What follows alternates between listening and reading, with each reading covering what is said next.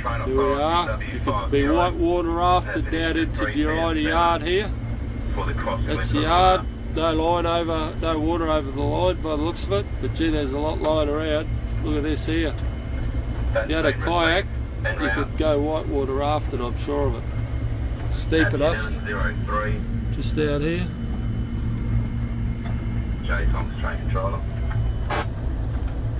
It's a heap of water.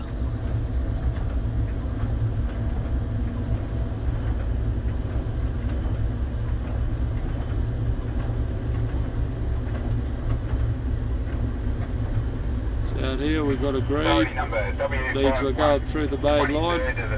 This is where it spreads out down the bottom. MP5, loco NR50 at Wilban, WILVAN. Authority, proceed to Nurina, RAWLINNA. Take main line. Over the other side, it's not too bad. It looks dry, but there's a lot of water lying around over there in the paddocks. Train authority W50 has been issued to 3 But it's all dammed up on the north side. Nurina.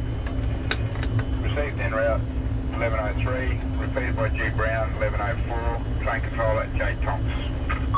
Water everywhere. B51, correct. We might get flood bound and go hungry, but we're not going to die of thirst.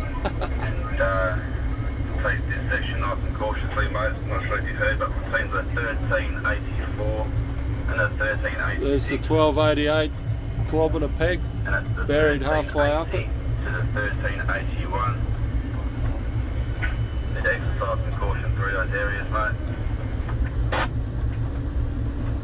Roger, got all them.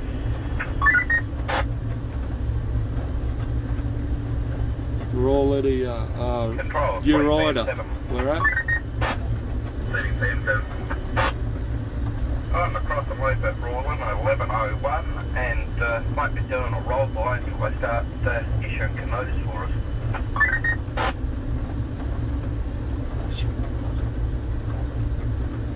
So that looks bad.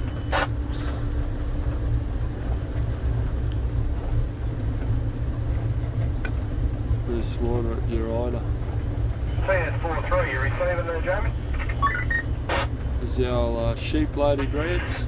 I don't think they've loaded sheep here for a while. 4.5, there's water belting out from under the rail as well, mate.